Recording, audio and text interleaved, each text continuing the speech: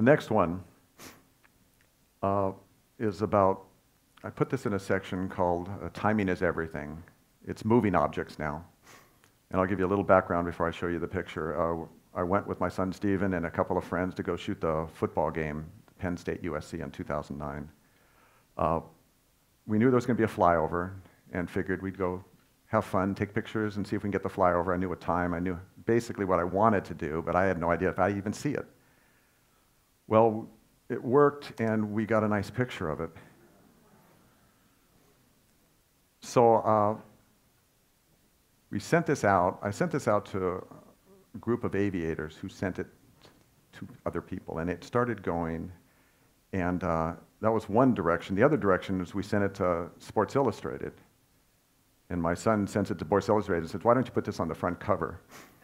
Well, anyway, at Sunday morning, a couple days later, at 6:30 in the morning, I get a call from Sports Illustrated say, "Send us the picture now." So I'm jumping around crazy figuring where the picture is and all this stuff. And we got it to them, and we did get a 2-page spread with the Sports Illustrated. The day before that, Monday, before it came out in the newspapers, I get a call from Tournament of Roses. And I had never talked to the guy before, and he started like, "How the hell did your picture get to Washington, D.C.?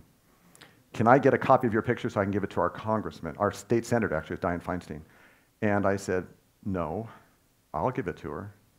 And so I flew out, actually I did fly to Washington, D.C., and I gave it to her. And it was a wonderful experience.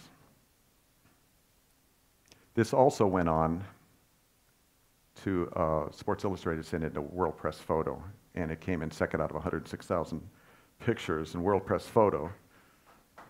Thank you.